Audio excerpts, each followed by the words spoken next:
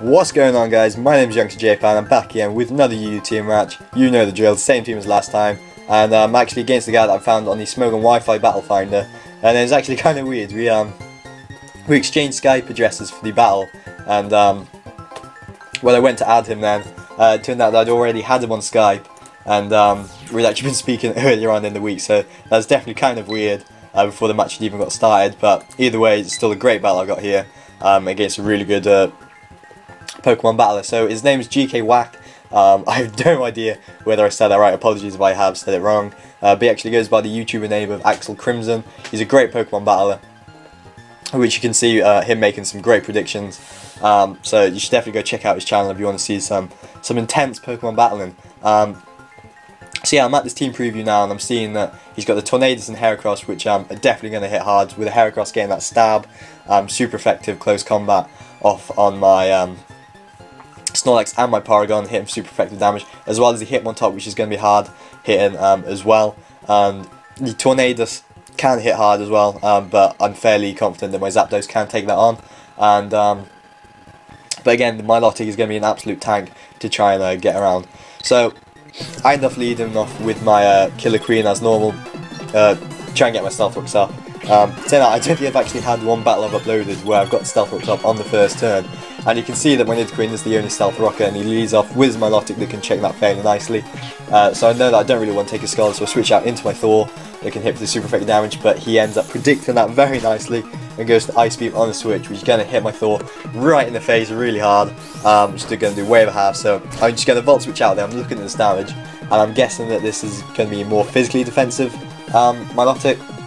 So I know that my Zapdos can definitely 2-hit KO it, so I get onto my Slowbro now, and I was contemplating whether I wanted to go for the Toxic or not, because of the Milotic having that Marvel Scale ability, which adds another 50% onto his defense stat when inflicted with a status condition.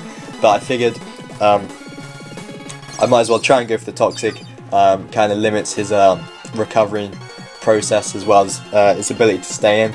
But I fucking miss with the Toxic, and I'm like, bro, what are you doing? I swear that's the second battle you've done that now. And he predicts it's very nice now. I don't want to try and over-predict, so I go for the Toxic again. And he brings out his Clefable, which is going to have that Magic Guard ability and take no damage from the poison damage. So I'm going to try and switch out now into my Snorlax, knowing that if this is an offensive Clefable, it's probably going to be special, and it can't really touch my Snorlax that does have a lot of special defensive bulk anyway. And he goes for Witch, which tells me this is more defensive Clefable, as I'm able then to get a free return off on wherever he switches in, which turns out to be this Roserade, which gets straight up Okos.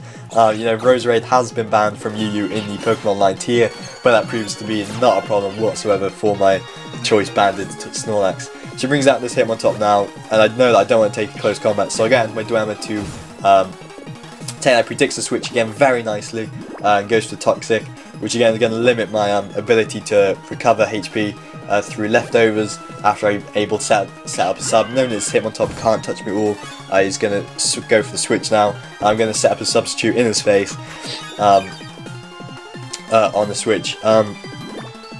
So now I figured I could definitely go for a Focus Punch now, being sat behind the sub, and he switches back now into his Hitmontop. I don't know whether that was to try and take the Focus Punch a bit better, maybe, but you can see later on that this Hitmontop doesn't take the Focus Punch very well at all, which does just over half, which is probably going to be a 2-hit KO. And knowing now that his Hitmontop's probably going to die the next turn, he decides to switch his 3-way back out into his Beauty that can take the Focus Punch a hell of a lot better. This is a Iron Fist boosted Focus Punch from a max attack Golurk, and it doesn't even do half to this Milotic, which tells me this is definitely a physically defensive Milotic. And you know, it's only been 3 or 4 turns now, and I'm already below half HP after Toxic damage has taken its toll. So I decided to switch out my Snorlax now, knowing that I can't really touch this Milotic, and I'm probably going to die to the Toxic damage. So I'm predicting the recover and then use that to get a free turn to switch out into my Snorlax, fearing the Skull Burn. I decide to risk that. Fortunately, don't get a burn, and I'm then able to fire off every turn, which does a hell of a lot more damage. It's definitely a 2-hit KO on this thing, and he knows that Milotic is going to die to another return, so he decides to switch back now into his Hitmontop, and then gets the Intimidate off, which lowers my attack to -1 and allows it to just about live the return. That -1 attack has made a lot of difference, which is then enabled his Hitmontop to just survive. So now I go into my dilemma, predicting the close combat, not wanting to over-predict and try and stay in. And here I make one of the stupidest plays I've ever made. I then predict him to switch his Hitmontop out, and then I then go for the Focus Punch on the switch, but it turns out he has a Stone Edge which is able to hit me, stop me from being able to get the Focus Punch off, and he's now getting leftover recovery, and then this Hitmontop does survive. I could have taken it down now with any other move. The Earthquake or the Shadow Punch would have easily taken out the Hitmontop from that low enough amount of HP, but instead he stays in, hits the Stone Edge, and is then able to kill me off the following turn. So that was a terrible play on my half, but I'm now able to switch back now into my Hitmontop, into my God of Lightning, sorry, who can revenge kill it off with the Thunderbolt. And he goes out now into his Tornadoes. I'm thinking now that he doesn't think I'm Scarf, so I'm going to stay in, go for the Thunderbolt, thinking that I can Oko, and he just about lives, and I'm like, that's a Focus Sash, that's a late game Sash, but it's not, and he lives with like -3 HP, and then he hits the Hurricane on the following turn and takes out my Zapdos.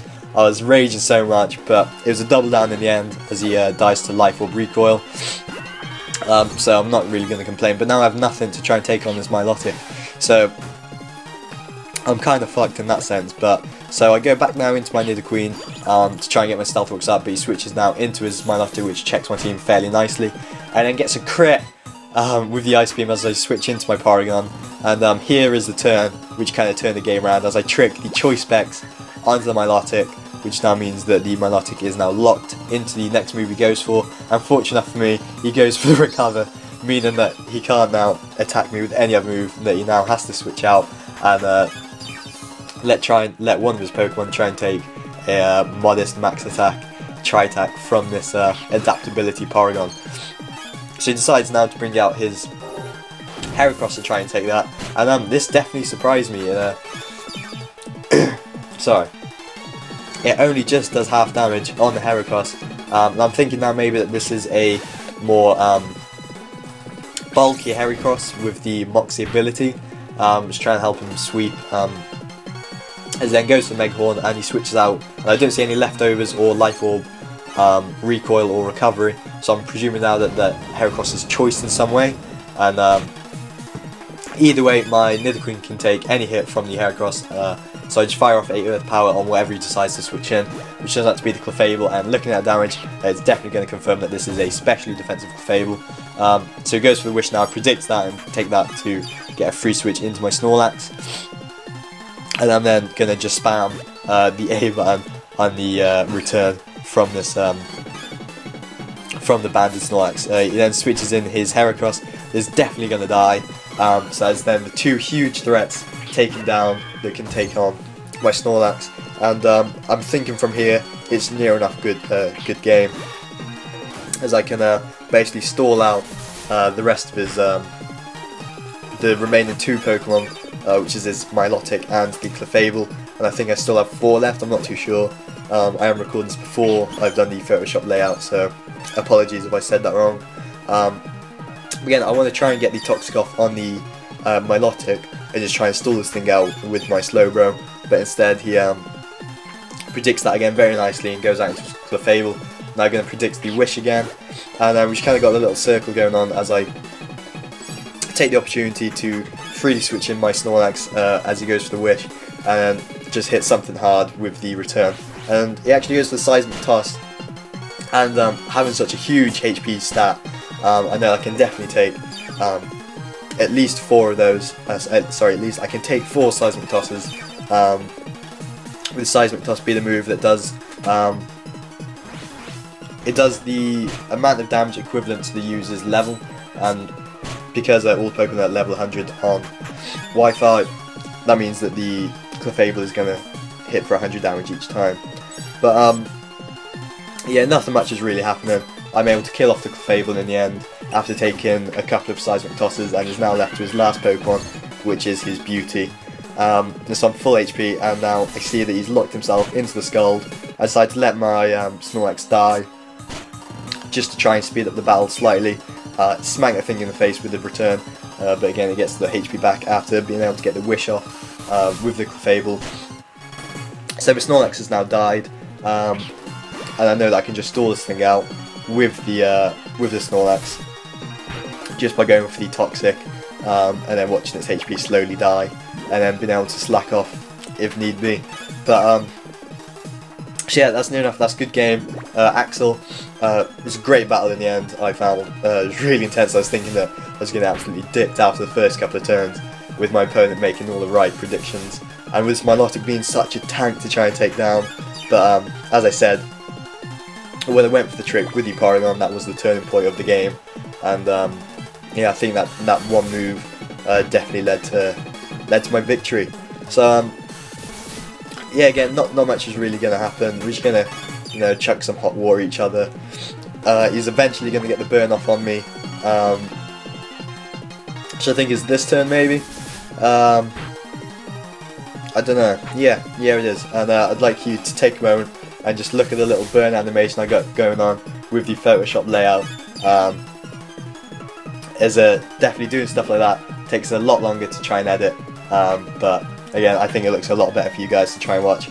So as I said, he ends up getting a critical hit here with the final Scald, which means it's going to be a double down. I think it was only a 2-0 win over Axel, but yeah, that's a good game, Axel. And yeah, I really hope you enjoyed this battle. So don't forget to like the video if you enjoyed it. Leave a comment if you like bananas. I'm holding a banana right now, so yeah. Then tell me the best experience you've had with a banana, sexual or just with food. I don't know what I'm talking about. My name's JPal. Like, subscribe, favourite, do all that good shit, and I'll see you later. Thanks.